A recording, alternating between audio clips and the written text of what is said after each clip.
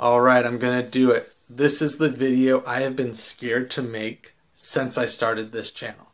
But today we're gonna tackle the question, is it a sin to be fat?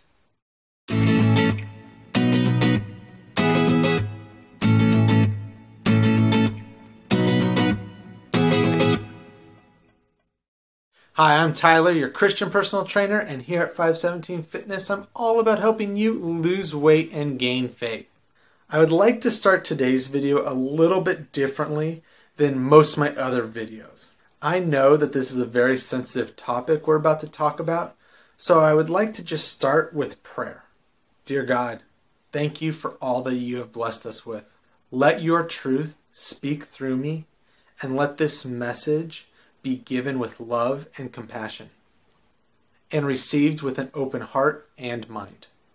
Amen. Let's start by actually looking at the question we're trying to answer. So the question is it a sin to be fat? Let's break it down into basically the only two real parts of the question: sin and fat. What is a sin? Well, the short answer I have come up with is anything that leads you away from the perfect image God created us to be. I do have a video going pretty in depth into this topic if you want to know more about it. There'll be a link in the description down below.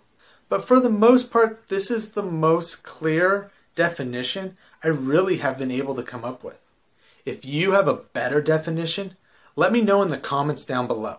So besides that, we have all heard of the deadly sins, the 7 of them, being lust, greed, wrath, anger, pride, sloth, and gluttony.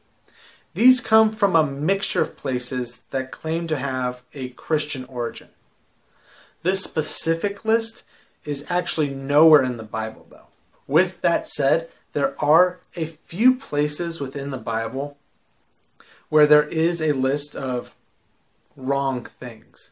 Places like Proverbs 6:16 through 9 and Galatians 5:19 through 21. If you look at this list of the 7 deadly sins, I could make an argument for each of them being able to lead you to being overweight or fat, with gluttony and sloth being the most obvious. So now that we have a running definition of sin, what is it considered to be fat? Well, according to most health professionals, myself included, a healthy body fat percentage is 6 to 24% for a male and 14 to 31% for a female. But what if you're above that percentage? Well, you are considered obese and, in not so politically correct terms, fat. So if you fall into the category of overweight, don't get angry yet. There is good news coming. So let's put the two together. So is being above a healthy body fat percentage leading you to the perfect image God created us to be? In most cases, no, it's not.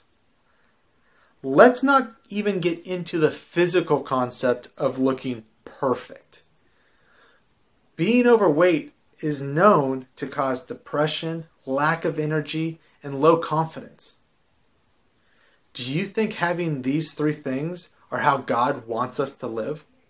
It's hard to share His love when you're depressed. It's hard to make disciples and baptize people when you have a lack of energy, like He tells us to do in Matthew 28:19 through 20. And how big of an evangelist can you be without confidence? But here is where the good news comes in. Romans 3:23 tells us that we have all sinned and fallen short of the glory of God. You are not alone in this battle. Some studies state that over 60% of the U.S. is overweight. But there is even more good news. I actually think that being overweight is the easiest sin to repent from. It might take longer than other sins, but there are books after books and thousands of trained professionals that have dedicated their life to helping people conquer this battle. But at the end of the day, I encourage you not to focus on the past. You know that you have let yourself get to a place physically you don't want to be. Just like every other sin, it's a time to repent. This is a time to make a 180-degree jump and walk to God. To make it even easier, I've created a free course. It's all about the Bible secret that helps you lose weight and gain faith. Take this quick course and get your body and your relationship with God on the same page.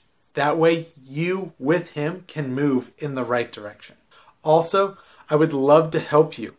There are some links down below to some of the options I provide that will easily get you going in the right direction, spiritually and physically. And lastly, remember God loves you, no matter what shape you are. Thank you for watching this video. If you're new to this channel, hit that subscribe button. If you're old to this channel, share this video and hit that thumbs up like button. Thank you again for watching this video. God bless, finish strong, and I will see you in the next video.